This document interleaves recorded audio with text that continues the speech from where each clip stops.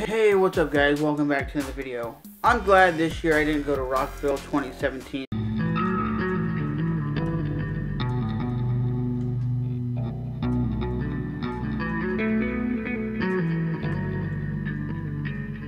And it wasn't because the bands were there I didn't want to see. There was only maybe a few bands that actually were somebody I wanted to see. It was because Rockville 2017 is in the end of April, early May, okay? It was like the 28th of April and 29th, Saturday and Sunday, here in Northeast Florida. It's hot, and that's just a bad part. When you're not from Florida, you don't understand this time of year, the end of April and the rest of the year, it's in the 90s, okay? It was like 92 degrees here the other day with a heat index of 97, so it was really hot, real humid, and just muggy and not enjoyable to be outside. And especially for someone as white as me, you don't want to be outside, because if you don't cake on that suntan lotion, that sunscreen, that sunblock, you're gonna burn really bad. So like I said, if you're from Northeast Florida and the South in general, you will definitely know what I'm talking about. But going to Rockville is a good experience. I definitely enjoyed going to 2013, my first year, the 2014, and 2016, okay? I wanted to go to 2015 because I think 2015 had the best lineup that I've ever seen. It was all bands from Godsmack, Slipknot, a lot of bands that I grew up with, but I didn't have anybody to go with. And then I found out later, about a couple days later, everybody's like, how come you didn't go to the show? I'm like, because nobody invited me, and when I asked people if they're going, they're like, I don't know. So I didn't get to go to the best lineup they've had in years.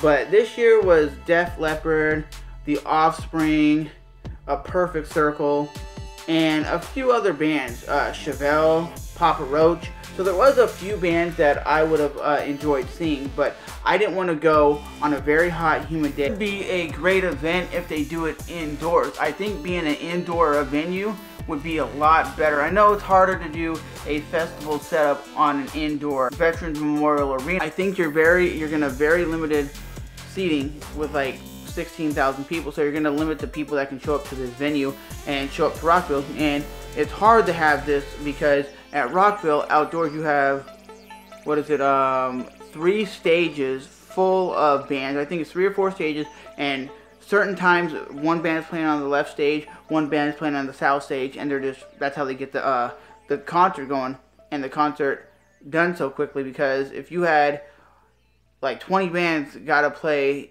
an hour each or a half hour each, that's like 20 hours if they're doing like an hour set. So there's no way they could do that unless they had multiple different stages.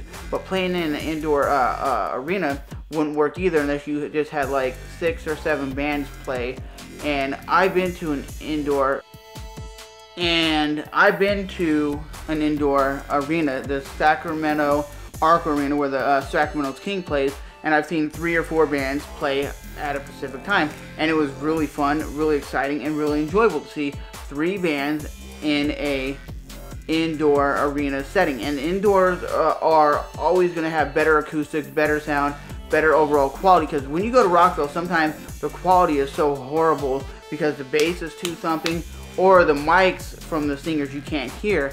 But I definitely recommend, if you've never been to Rockville or any musical festival, please go, and please definitely enjoy your time, because it is fun, it is exciting, and you will definitely have a great time. So as always, I'm Trevor, and I'll see you guys in the next one. Thanks for watching.